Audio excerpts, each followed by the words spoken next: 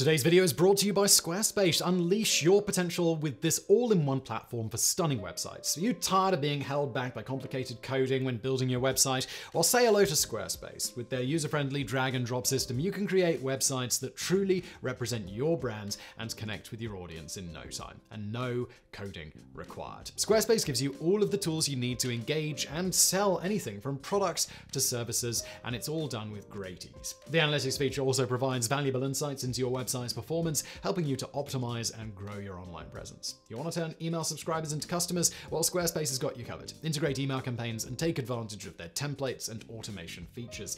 Plus, with their members area feature, you can monetize your content and tap into a whole new revenue stream. Also, of course, there are blogging tools so you can share your stories, photos, videos, and updates. You can also connect with the social media channels, making everything super easy to share. So are you ready to bring your online vision to life? Well, check out Squarespace with a free trial today. And when you're ready to launch, go to squarespace.com/brainfood and you'll save 10% off your first purchase of a website or a domain. Thank you, Squarespace. And now back to today's video. On February the 21st, 1967, tragedy struck the Apollo moon landing program. During a dress rehearsal, or plugs out test for Apollo 1, the first planned shakedown mission of the new spacecraft, an electrical wire sparked and started a fire in the capsule. In the pressurized, pure oxygen environment of the cabin, the flames quickly raged out of control, leading to the deaths of astronauts Gus Grissom, Ed White, and Roger Chaffee. The Apollo 1 disaster shook the US space program to its core, forcing a major reevaluation of safety procedures and dramatically showcasing the dangers of using pure oxygen atmospheres aboard spacecraft. But this lesson was very nearly learned a full 2 years earlier in a now forgotten incident that almost resulted in 2 astronauts suffering an equally fiery fate. This is the story of the near disaster of Gemini 6A. Following on the heels of Project Mercury, the United States' first effort to put astronauts in space, Project Gemini, was designed to test and perfect all of the procedures and capabilities needed for the upcoming Apollo lunar program, including long-duration spaceflight, orbital rendezvous and docking, orbital maneuvering, and extravehicular activity or spacewalking. While the astronauts had considerable input in the design of the earlier Mercury capsule, the Gemini spacecraft was a different beast entirely. Custom-tailored to the particular tastes of its fighter jock pilots, the cabin layout, controls, and instrument panels were all modeled after a high-performance fighter jet. Indeed, so influential was Mercury 7 astronaut and former Air Force test pilot Gus Grissom in Gemini's design that the spacecraft became affectionately known as the Gusmobile. Another distinctly fighter jet-like feature of Gemini was its launch escape system, or LES, designed to carry the crew to safety in case of an emergency during countdown or liftoff. The LES on the earlier Mercury spacecraft consisted of a solid-fuel rocket motor mounted on a tower above the capsule, which in an emergency would ignite and launch the capsule and its crew safely away from the launch vehicle. Gemini, by contrast, was fitted with aircraft-like ejection seats, and it was these devices which almost caused the fiery deaths of the Gemini 6A crew. The fourth manned Gemini mission, Gemini 6, was intended to test 2 of the most important capabilities required for the upcoming Apollo missions: orbital rendezvous and docking. NASA had recently chosen the Lunar Orbit Rendezvous, or LOR, method for landing on the moon, which involved the use of a lightweight spacecraft known as the Lunar Module, or LEM, which would undock from the Command Service Module, or CSM, land on the moon, take off again, and redock with the CSM in lunar orbit. Ensuring the astronauts could perform these procedures reliably and safely was vital to the success of the entire Apollo program. To this end, the Gemini 6 mission called for its crew to rendezvous and dock with an unmanned Agena target vehicle, which would be launched into orbit ahead of them. Selected for the mission are Commander Pilot Walter M. Schirra Jr. and Pilot Thomas P. Stafford. A member of the original Mercury 7 astronaut, Schirra had previously orbited the Earth during the Sigma 7 mission on October 3rd, 1962, becoming the 5th American and 9th human in space. Stafford, by contrast, was a rookie, part of the second astronaut group, aka the New 9 or Next 9, selected by NASA in 1962.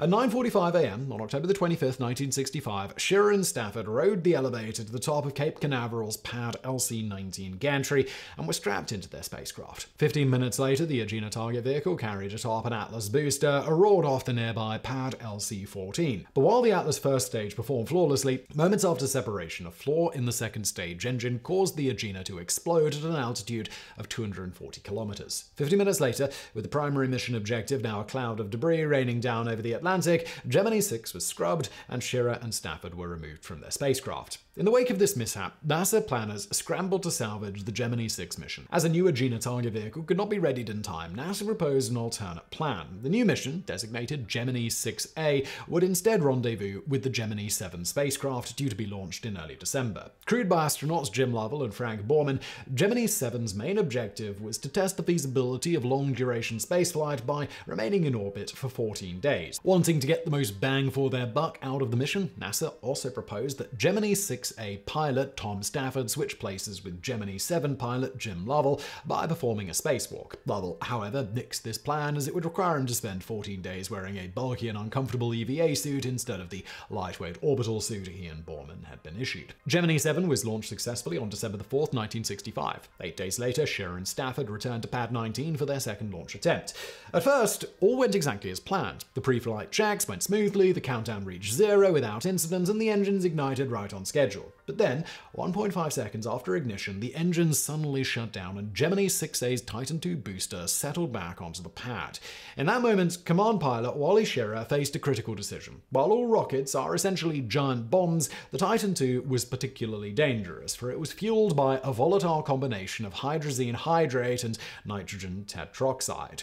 These fuels are hypergolic, meaning they ignite on contact with one another. Thus, if a Titan II fell back onto the pads, the propellant tanks could split and the propellants mix, creating a giant fireball. Mission rules thus dictate that in the event of an engine failure on liftoff, Schirra was to immediately pull the ejection handle and launch himself and Stafford away from the exploding rocket. But instead, Schirra hesitated. Though he had heard the engines ignite, he hadn't felt the rocket lift off. Thus, when the engines shut down, he deduced that he and Stafford were no longer in danger and decided not to eject from the spacecraft. An hour later, pad crews rendered the malfunctioning rocket safe and the two astronauts climbed out of their spacecraft, their mission thwarted once again. But Schirra's quick thinking and coolness under pressure likely saved lives, as Tom Stafford explained in a 1997 interview. So it turns out what we would have seen had we had to eject would have been 2 Roman candles going out because we were 15 or 16 psi pure oxygen soaking in that for an hour and a half. Jesus, with that fire going off from the ejection seat rockets, it would have burned the suits. Everything was soaked in oxygen, so thank God. That was another thing. NASA never tested it under the conditions they would have had if they would have to eject. They did have some tests at China Lake, California, where they had a simulated mock-up of a Gemini capsule on a rocket sled, but what they did is fill it full of nitrogen. They didn't have it filled full of oxygen in the sled test they had. And even if the astronauts' suits hadn't ignited, the 20G acceleration required to launch them 250 meters from the spacecraft, the minimum safe distance to escape the fireball, would have likely inflicted severe injuries. Yet had Schirra felt any motion at all, he would have pulled the handle, for as he later stated, it was death or the ejection seat. The engine shutdown was traced to a control umbilical cable which had released prematurely, and the Titan II rocket was quickly returned to flight readiness. On December 15, 1965, Schirra and Stafford climbed on board the Gemini 6A for the third launch attempt. This time everything went as planned, the Titan II lifting off at 1:37 p.m. 4 hours later, Gemini 6A successfully intercepted Gemini 7, the first orbital rendezvous by manned spacecraft in history. Over the next 5 hours, the crew practiced orbital maneuvering and formation flying, coming within 30 centimeters of one another. Then, after a rest period, Gemini 6 broke formation and initiated re-entry, splashing down in the Pacific Ocean at 3:28 p.m. on December the 16th, 26 hours after liftoff. Meanwhile, Lovell and Borman carried on with their mission, re-entering and splashing down 2 days later on December the 18th. With few other mission objectives to occupy them, the astronauts found the 2-week mission excruciatingly monotonous, while by the end of the flight, the cramped conditions and rapidly dwindling storage space for waste bags and other garbage made conditions inside the cabin almost unbearable. Nonetheless, the mission was a success, proving that astronauts could survive and function in space for long periods. The next attempt to dock with an Agena target vehicle came on March the 16th, 1966, with the launch of Gemini 8, crewed by command pilot Neil Armstrong and pilot David Scott. However, this mission also nearly ended in disaster when, shortly after docking with the Agena, a stuck thruster caused the spacecraft to start spinning out of control. Only quick action by Armstrong saved the crew from blacking out and being killed by the rapidly mounting G-forces. The next mission, Gemini 9, was similarly plagued by problems. As on Gemini 6, the Agena target vehicle failed to launch, forcing the original mission to be scrubbed. However, NASA had planned for this contingency and 2 weeks later launched the Augmented Target Docking Adapter, or ATDA, a simpler backup docking target based on the front half of the Gemini capsule. 2 days later, Gemini 9A launched into orbit. Unfortunately, when they caught up with the ATDA, they discovered that its streamlined launch fairing had failed to separate, making docking impossible. The first successful docking of a Gemini and Agena would not take place until July 19, 1966, during the Gemini 10 mission, crewed by command pilot John Young and pilot Michael Collins. From here, NASA quickly made up for lost time. By the time Gemini 12 splashed down on November 15, 1966, Project Gemini had fulfilled all its objectives, and NASA was ready to move on to Project Apollo and the Moon. That the project was able to proceed so rapidly without a fatal misstep was largely due to the quick thinking and superb piloting skills of astronauts like Wally Schirra and Neil Armstrong. However, Schirra's potentially life-saving decision during Gemini 6A only delayed the inevitable, with the tragic deaths of the Apollo 1 astronauts in February 1967, publicly exposing the dangers of using pure oxygen aboard spacecraft.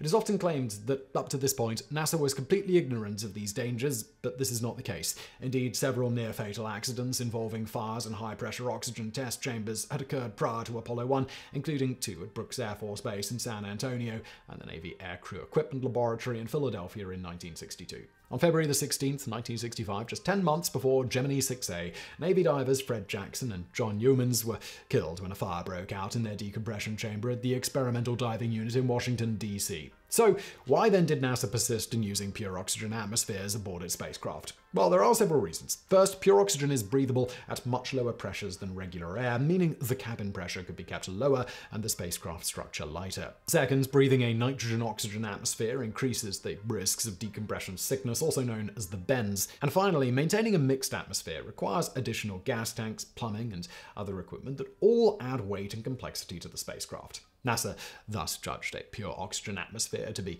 the lighter, simpler, and, yes, safer option. Following the Apollo 1 fire, however, engineers were forced to reevaluate this decision and ultimately came up with a compromise. On all subsequent Apollo missions, a mixed nitrogen-oxygen atmosphere would be used during launch, but swapped out for pure oxygen once the spacecraft reached orbit. Most of the flammable material that had fueled the Apollo 1 fire, such as Velcro and nylon cloth, were also stripped from the spacecraft and replaced with fire-resistant alternatives. As for Gemini's potentially lethal ejection seats, these were replaced on Apollo with a conventional tower-mounted launch escape system.